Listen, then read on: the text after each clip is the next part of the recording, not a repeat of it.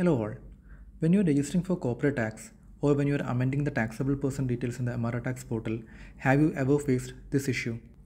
Owner's Emirates ID is already registered with the FTA. So if you are having this issue while drafting the application, even though you have given everything correctly, the Emirates ID, passport, everything correctly, still you won't be able to proceed to the next step. So in this video, I will show you an easy fix to resolve this problem. First, you have to edit the owner's details having this problem. Just change the last digit of his Emirates ID number in the application form and update the owner's details. After updating such details, just add another owner in the application form and give the details of the owner having the issue correctly this time.